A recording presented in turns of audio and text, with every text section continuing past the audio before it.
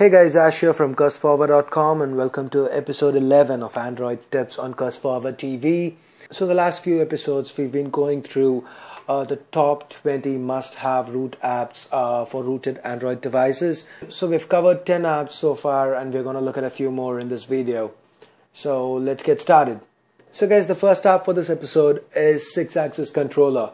So what this does is it lets you to use your PlayStation's DualShock 3 Sixaxis controller with your Android device.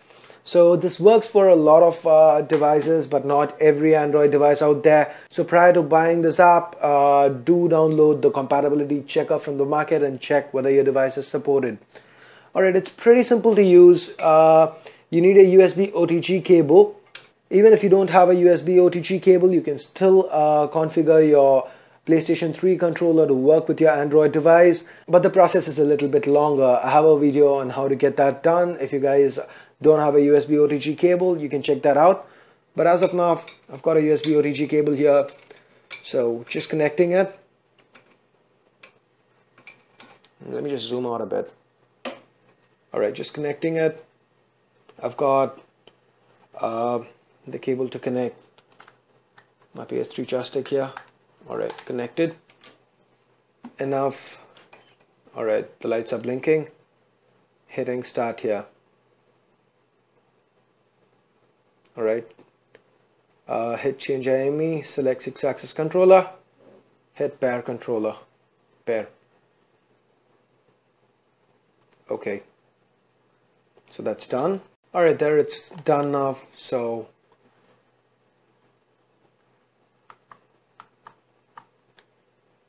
alright, so I'm just gonna disconnect it and you can see it's still hooked up.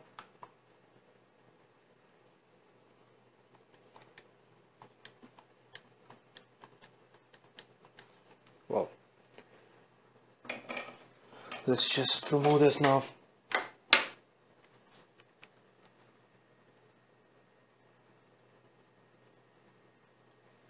So there, as you can see, a lot of games can be configured to run with the Sixaxis controller. So again guys, it's explaining the exact configuration and how to get it set up is beyond the scope of this video, because that takes about 8 to 10 minutes on its own.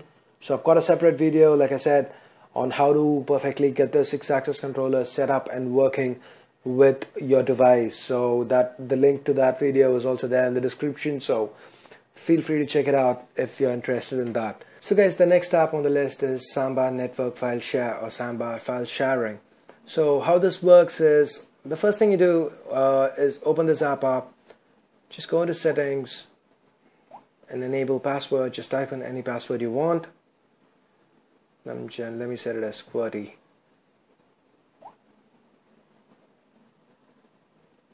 Alright, give yourself a username, Galaxy, and go back. Hit menu and hit enable. Just give it a few seconds.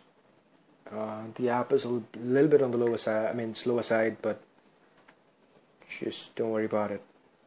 Alright, so now it says enabled. Don't worry about the not running part.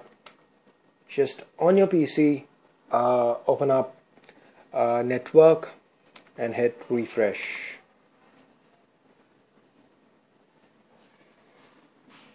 And there you see Android pops up. Double click on it. You'll be asked for a username and password. So now if we enter Galaxy and password QWERTY. So there you go, I can access my SD card. So what do I have on my SD card? Let's see, this is the screencast clip that we just recorded. Okay, let me use game player.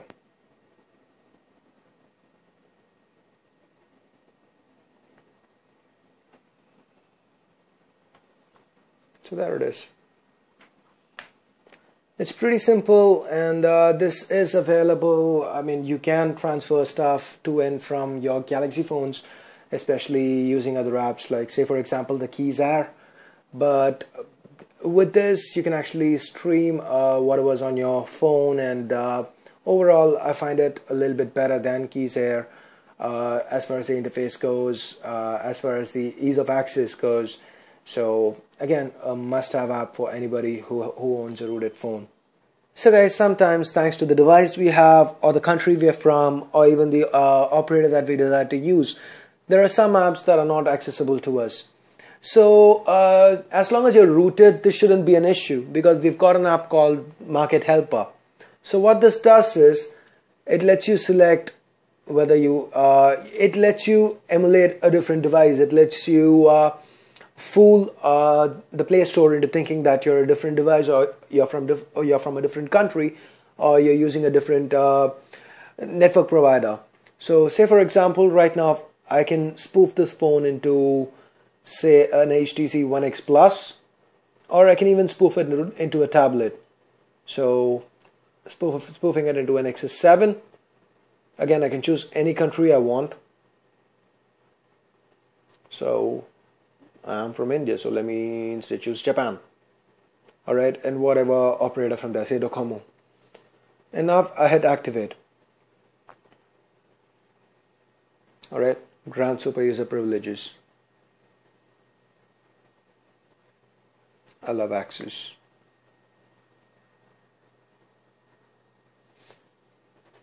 I love access again.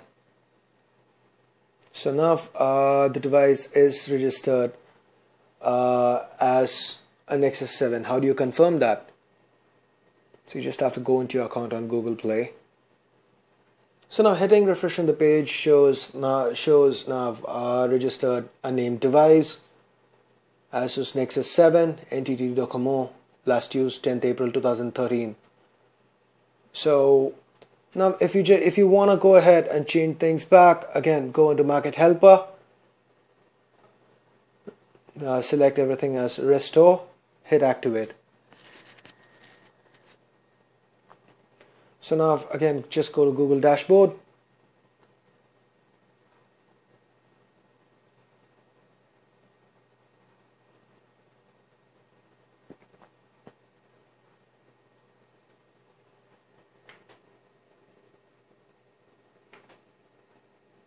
And there you see the device is back to i9-300. So that's Market Helper for you guys. It's useful in case you are in a region or you have a device or a network provider that's not letting you access certain apps. So this is the workaround for that. So guys, the next app on the list is Titanium Backup. In the simplest sense, Titanium Backup can back up and restore anything you want. Alright. But once you look into it, it's got a lot more options, right from uninstalling unwanted system apps. Say you're with a certain network provider and they ship the phone to you with a lot of apps, bloatware that cannot be uninstalled by itself. Titanium Backup can uninstall it for you. Say for example, AllShareCast is something that cannot be uninstalled by default, but I can uninstall it from here. Apart from this, if there's some app that you don't want to uninstall, you can still go ahead and freeze it. So you can freeze the app, you can have multiple backups of the app, and you also have tons of extra features like auto syncing. You can sync with Dropbox, Box, Google Drive, choose the backup folder location, and a ton of features. Again guys, Titanium Backup is not something that can be covered in a few minutes, in a list video. I've got a separate video on all the features of Titanium Backup and exactly how you need to back up and restore and manage profiles and so on. That's about a 15-minute video in itself, so the link to that video is there in the description as well. So the basic usage of Titanium Backup is to back up all your apps and data as well. So say for example, you've done 20 levels of Angry Birds, you flash a new custom ROM, you restore it, you can continue from level 21. You can also schedule your backups. You can have automated backups happening at certain times. You can also do quite a few batch processes. Say for example, you can back up all your user apps, all system data, all user apps and system data. You can redo backups of just new app versions or just modified data. That is, if you've any app that you've changed, if there's anything else. Say for example, you've done a few more levels of Angry Birds, that is modified data. The data for the app has been modified, so that will get backed up when you do this. So again, for restore, you've got manipulate data, recovery mode, uninstall, delete backups, and this is a very extensive app. It has tons of features. If you want more information on Titanium Backup, feel free to check out my full review of Titanium Backup with instructions on how to get started and how to use it. So that's Titanium Backup for you. So guys, let's take a picture and now delete it. So deleting something in error by mistake happens a lot. It happens to the best of us. It happens, once in a while it does. Well, this app, if you're rooted, there's this app called Disk Digger. This app can actually help you get the deleted photo back. So here, I have my photos saved to the external SD card, and that's from where I deleted it. So I'm just going to go ahead and select my external SD card and hit scan device. So over here we can also add some filters. So this is a JPEG file. So I'm going to remove PNG and MP4 off and add a minimum file size and hit OK. So this will take about 5 minutes to finish scanning. So I'll be back with you guys once the scanning is done. So there you go guys, halfway through it has recovered the picture that I deleted. So you can go ahead, save it, as in select it first and then save it. So I'm saving it to SD card 0, or you can email it directly from the app as well. Alright, this doesn't essentially guarantee recovery of any photo that you've deleted, but it's a safe bet to say any photo that you've deleted recently, you can recover it. And as far as recovery of MP4 goes, it's still experimental. So that's Disk Digger for you guys. So guys, that's all the time we have for this episode of Android Tips on CurseForward TV. In the next episode, we'll go ahead check out the final 5 apps of our top 20 rooted apps for rooted Android devices. So before you go, make sure you hit the like and subscribe buttons. And again, keep in mind, every time you hit the like or subscribe button, it increases the odds of YouTube suggesting this video to more people. So help me out there, hit like and subscribe before you leave. The link to the next episode of Android Tips is annotated onto this video, so you can go ahead, click that, or you can find it from the description. So that's pretty much it guys. Thanks a lot for watching. Hope you liked the video, and I'll catch you in the next episode of Android Tips on CurseForward TV. So stay subscribed, and I'll see you guys soon. This is Ashio from CurseForward.com signing off. You guys have a great day. Bye bye now.